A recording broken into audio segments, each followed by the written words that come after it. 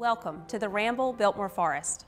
The Ramble is a master plan community developed by Biltmore Farms, which was founded in 1897 by George W. Vanderbilt.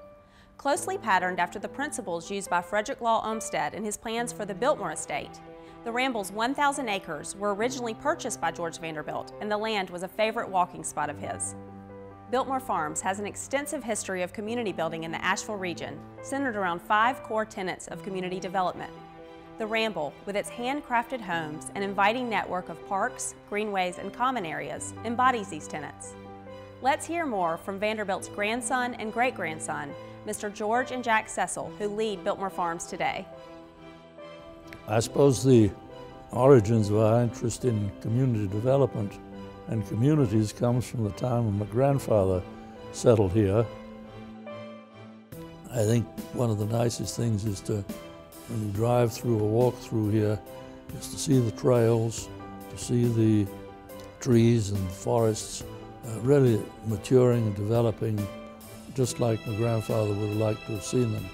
When we wanted to create the Ramble, we wanted to follow the precepts of my great-grandfather and my father in his work with the Western North Carolina Development Association.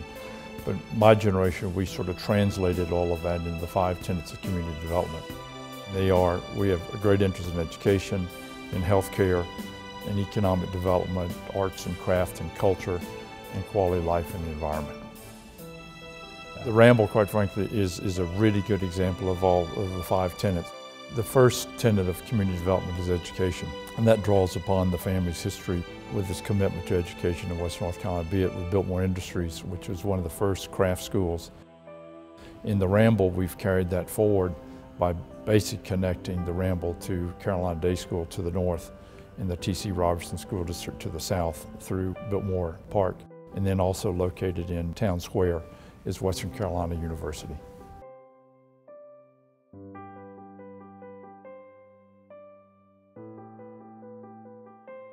And more specifically inside the Ramble, from time to time we have classes or lectures on whatever the subject matter be. It could be the gardening club, it could be a featured resident who wants to give a talk about their particular passion. And so we try to weave in the thought process of community development inside the Ramble an educational component as well. The second of the 5 tenets of community development is healthcare.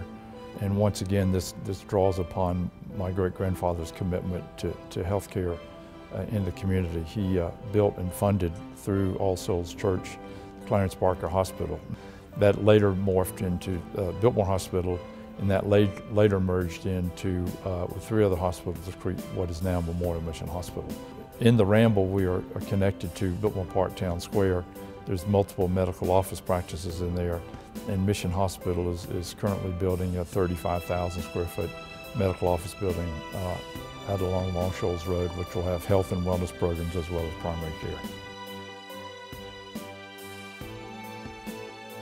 Within the Ramble specifically, we're now in the Living Well Center, and there's an exercise facility downstairs. We have a demonstration kitchen.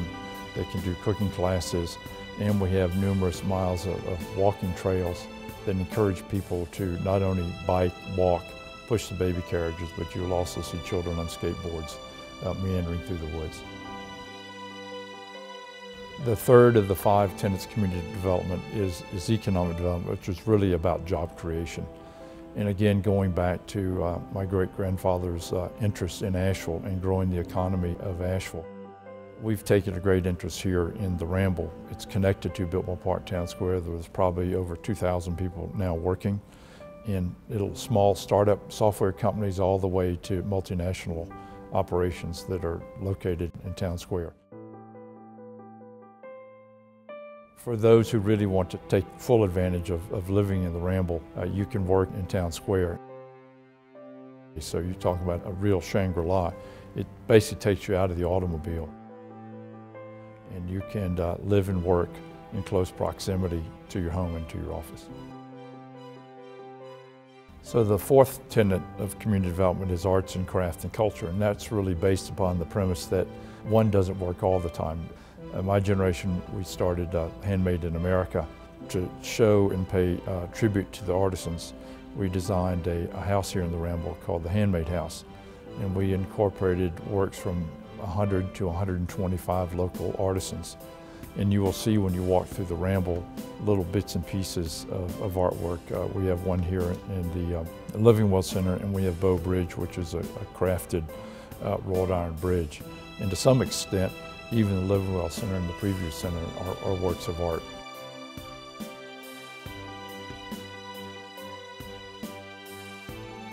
One of the reasons that one would like to live in the Ramble is, well, we have music festivals and other art venues. But also downtown Asheville is only about 5 minutes away. And with all of the artisans down along the river and downtown, it's a great convenient location that, again, that you can live in the Shangri-La, you can go out and enjoy downtown for dinner or take in a show. All the cultural venues are right at your fingertips living here in the Ramble. And the fifth and last of the 5 tenets of community development is an environmental stewardship and quality of life. And what my father and I had hoped to do with the Ramble was be very focused on how we laid out the development and follow the natural contours and be respectful of the forest and the mountains, streams and the trees that are here. That's really what makes the Ramble. It's 1,000 acres of forest land. There will probably be only 550, 600 homes, so the density is very, very low. It's a respite from the hectic life of an urban living environment. So you can literally go from the entrance at Valley Springs Road back to the south gate that connects them to Biltmore Park Town Square, ultimately through a whole series of greenway trails, which will then link the parks together. Where you have a wild, natural environment, but it's set within an urban context. When we laid out the series of parks, we wanted to interconnect the parks with the residential neighborhoods, with the natural topography, so people could walk between the elements in the Ramble, which makes it such a unique place to live. Because it's not only environmental stewardship here, but it's also connected to the larger community, and that's what we wanted to protect here in the Ramble. Thank you for joining us. For more information about how you can be a part of this incredible community, stop by the Ramble Preview Center or visit Beverly-Hanks.com.